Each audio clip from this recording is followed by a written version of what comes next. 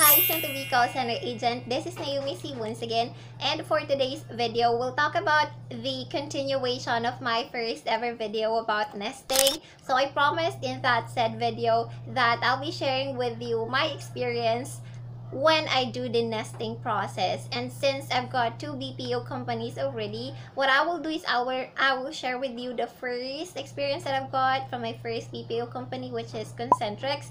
So if you're trying to apply at Concentrix or you're now a trainee at Concentrix, you might be able to relate with this one. So I'll be sharing with you what I've experienced based on what I can still remember, because that happened a year ago already, but I'll do my best to explain to you every single detail of that said nesting process, because that is the time when I was just a newbie just like you. I didn't have any call center experience and all that, so I will be able to share with you exactly what I experienced. And then since I mentioned that I've got two BPO companies already, I'll be sharing with you my experience with the second BPO company in a separate video. So if you're interested, please make sure to follow along. And with that being said, let's begin.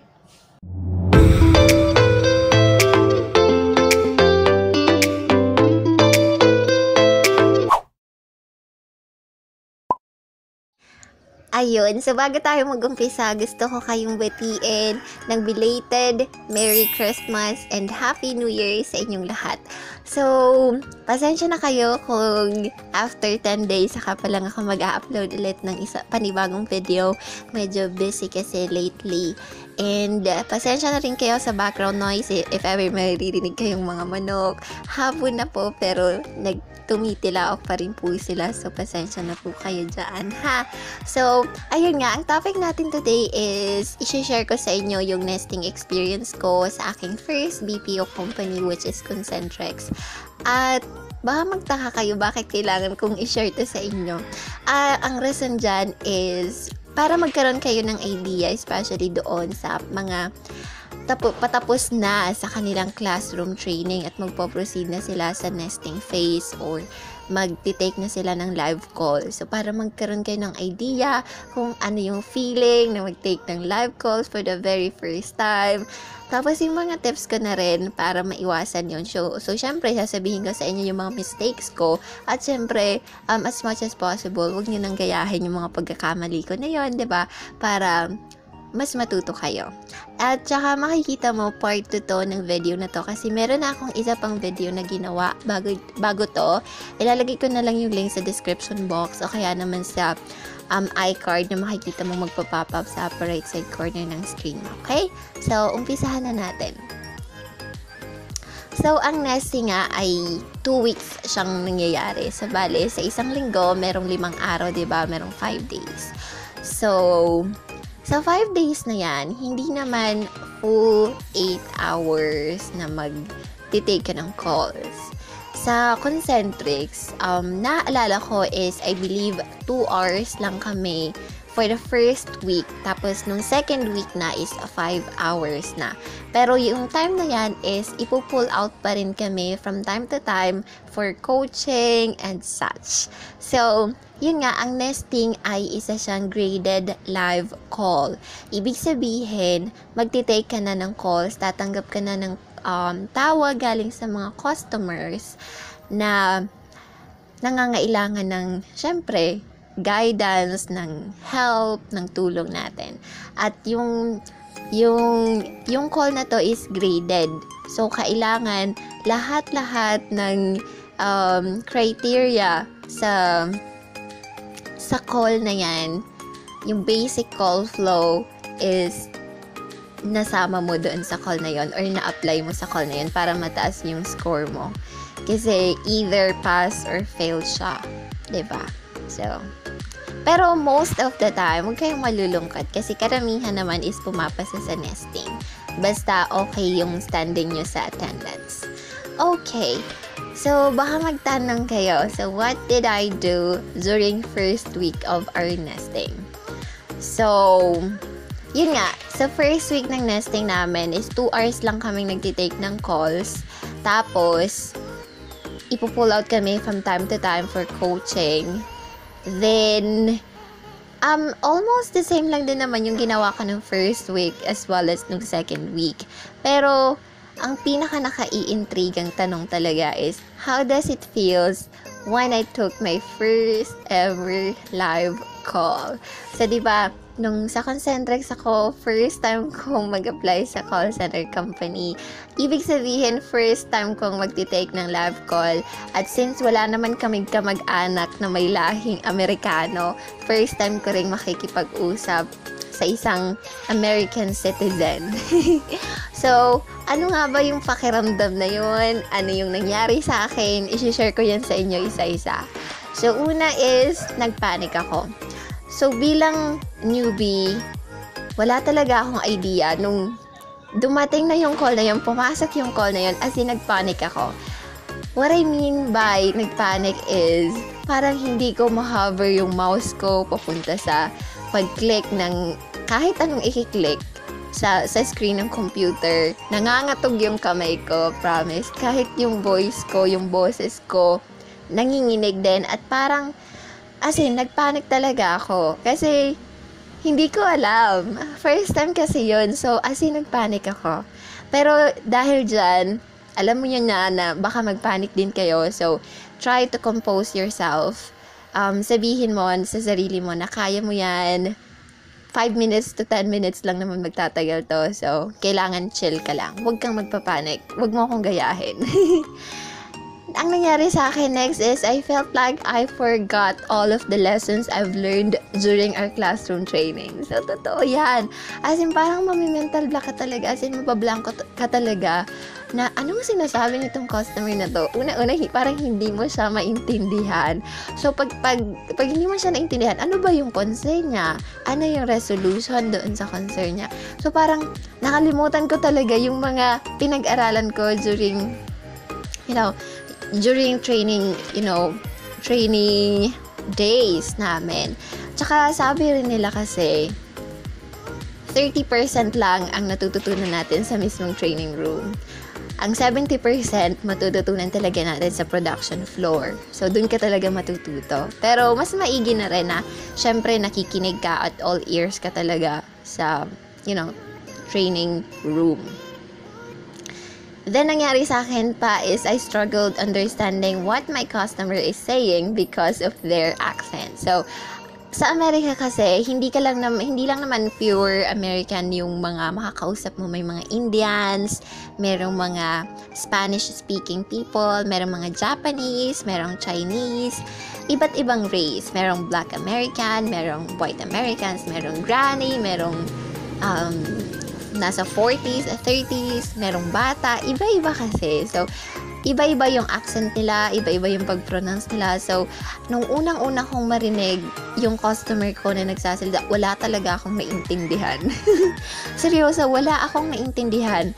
Parang pinaulit-ulit ko lang yung concern. That's why at the end of the day, parang medyo nagets ko siya.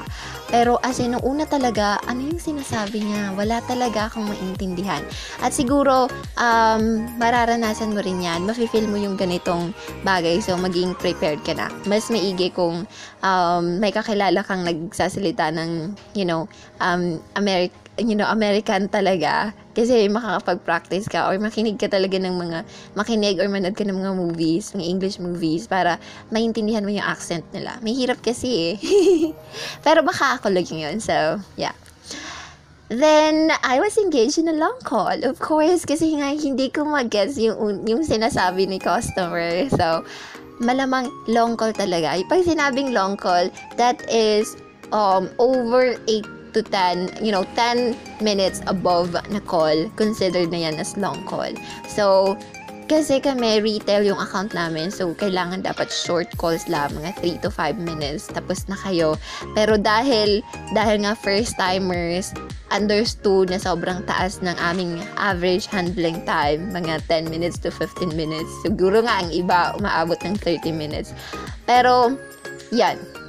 Na-long call ako. Pero in fairness, during our first week of training, hindi ako nagkaroon ng negative survey. Wala namang ganon. Buti na lang. Then, sa second week ng training namin, nagkaroon ako ng positive survey. So, nagkaroon ako ng yes sa isang customer. So, tuwang-tuwa ako dun kasi 100% yung, rating ko. Pero, ayun. Next is, I ask an assistance from a floor walker with me speaking in vernacular while mute button is not turned off. So, if familiar kayo, meron tayong tinatawag na subject matter expert or yung tinatawag nating floor walker. So, sila yung mga bihasa na sa account na yon at alam na nila lahat-lahat ng proseso, lahat ng pasikot-sikot at pwede kang magtanong sa kanila. So, since newbie kami, as in marami kaming floor walkers, siguro 3 floor walkers yon. Kasi, as in, binabantayan talaga nila kami. Kasi business na yun. As in, tinutulungan na namin sila. Hindi naman alam ni customer na wala kang alam sa proseso, diba? Kasi nga, ang iniisip nila, expert ka na, nagtitake ka na ng calls, diba? So, ako ang ginawa ko, humingi ako ng tulong. Humingi ako ng tulong kasi hindi ko magets kung ano ba yung gagawin ko, anong resolution ang ibibigay ko sa customer. So, naka-headset ako, hindi ko alam na hindi pala naka-mute yung headset ko. So, technically, naririnig ako ni customer sa kabilang line habang nanghihingi ako ng tulong sa subject matter expert namin. Tapos, nagsasalita ako ng Tagalog. So, bawal kasi sa call na magsalita ka ng Tagalog dahil makakonfuse si customer at baka isipin niya na minumura mo siya or something else. So, hindi lang naman ako ang nakagawa ng ganoon. Pero ito yung pinaka-worst kong nagawa. So, yun. Kung mapapakinggan mo, may option kasi kaming pakinggan yung calls namin. Yung previous call namin. So, natatawa talaga ako pag biniplay ko yun. So, yan. Yun yung experience ko, diba? So, matuto na lang kayo sa mga pagkakamali ko, ha? Dahil hindi tayo perfecto. Lagi tayo nagkakamali. So, sinishare ko sa inyo yung mga mistakes ko. Huwag niyo akong i-judge. Sana matuto kayo from my mistakes. So, ayun.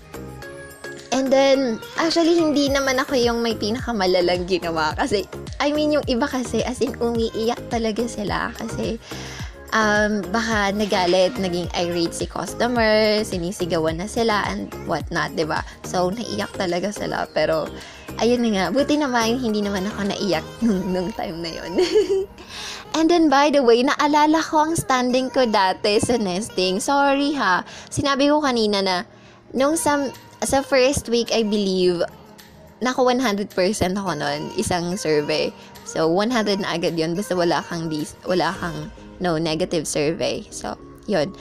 Alam ko, naka 14 yeses ako, tapos 4 na no response.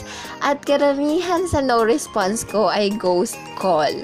Hindi ko dinocument. Sinandan ko ng survey kahit ghost call na pwede ko naman sanang i-uncheck yung button para sa survey pero hindi ko ginawa. So, nagkaroon ako ng detractor or ng negative survey. Pero natutuwa ako kasi umabot ng 14 yung yes ko sa loob ng 2 weeks na nagtitake ako ng call. So, yun, nakatutuwa siya. Pero yan. Next is, how does their nesting grading system work? So, paano nga ba tayo ginigrade ng mga yon? Sa Concentrix, hindi ko alam kasi dito sa company ko, sa second BPO company ko, iba naman yung way nila sa pag-grade. So, dito sa Concentrix, hindi ko alam kung sa lahat ng site ganito, pero sa amin, sa site namin, sa Cyber West, SM Cyber West, random call. Random call. The trainer is the one who will randomly pick up a call from all of the calls you took the entire week. So, they will listen to it and will check if you followed the criteria. So, pag random call naman, sa lahat ng tinake mong calls, sila yung mamimili doon. Kahit alin doon yung mapili nila na calls mo, pakikinggan nila yon, tas gigrade nila yung call na yon. And most of the time, pumapasa naman. So, di ba? Next is nominated call. So this time, you are the one who will pick your best call or good call. You submit the details to your trainer. They'll review that call and will rate you.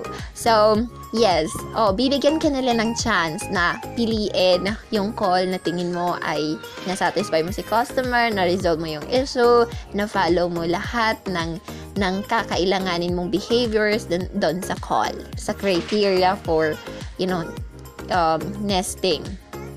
So, nominated call tsaka random call. Ganun yung way nila.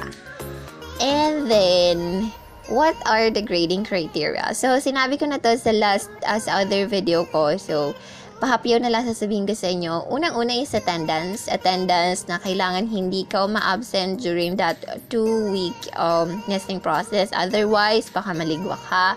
Average handling time. Ito yung overall time na ginamit mo para i-resolve yung issue ni customer divided by yung calls na na-handle mo at that time. So, yun. So, transfer rate. So, ito yung rate kung saan hindi mo hinandle yung issue ni customer kundi transfer mo siya sa ibang department dahil hindi mo yung scope of support. So, yun.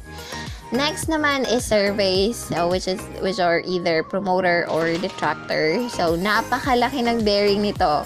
Kasi sa isang negative survey, kailangan mo ng 7 positive survey. So, sobrang hirap uwiin, diba? So, yan.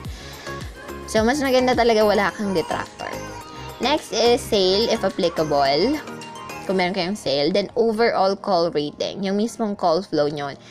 Positive greeting, na-educate mo ba si customer? Nakapag-summarize ka ba? Nabigay mo ba yung proper resolution? Na-authenticate mo ba yung account? By the way, sa account ko, number 1, pinaka-importante sa kanila is authentication. Dahil kapag nag-fail ka sa pag-authenticate kay customer, automatic 0 yung grade mo. Pero normally, pumapasa tayo doon. So, no problem with that. Alright, so best tip na ibibigay ko sa inyo kapag magni-nesting na kayo is for you to fake it until you make it. Dahil alam kong kayang-kaya mo yan. PKN mo lang muna. Then, everything will follow along. Yan. And that's it. By the way, we have a Facebook page named Nayumi Cee. Siyempre, pakivisit naman po yan. Like mo yung page. Nagpo-post ako dyan ng mga comments ng mga avid viewers natin. Natutuwa ako sa kanila. So, pinopost ko yung mga comments nila. Baka isa ka sa mga na-post ko doon. So, check mo na lang po.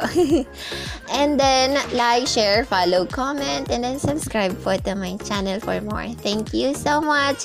And Happy New Year again. I'll see you again next time. Bye.